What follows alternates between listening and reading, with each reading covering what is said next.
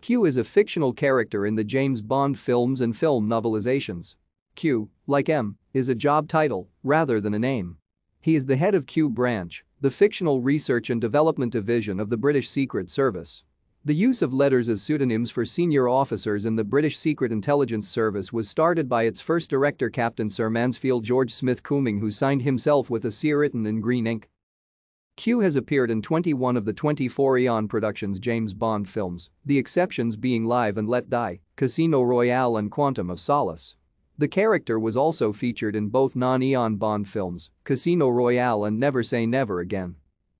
The character Q never appears in the novels by the author Ian Fleming, where only Q and the Q Branch are mentioned, although Q does appear in the novelisations by Christopher Wood and the later novels by John Gardner and Raymond Benson, who adopted Eon's decision to combine the character with Major Boothroyd, the armorer from Drive. Thank you for watching. Like and subscribe if you would like to view more of our videos. Have a nice day.